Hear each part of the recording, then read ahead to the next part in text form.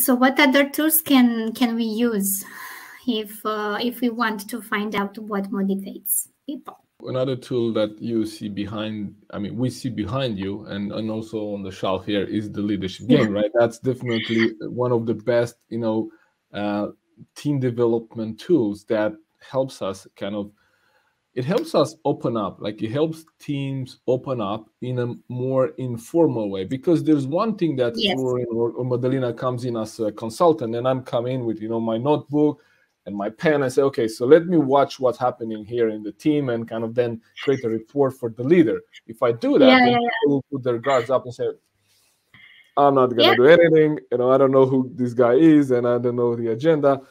So instead of I don't want to collaborate. Exactly. Instead of having that kind of scenario, what we do, we play a game, right? And when we play a game, we tend to be a little bit more relaxed and informal. But through the questions in the game, we are able to learn a lot about our team and what motivates our team. So we have lots of tools, and there are lots of tools, online that could help. Not necessarily online, but out there that could help leaders find what motivates their people. But as I said, everything starts with curiosity.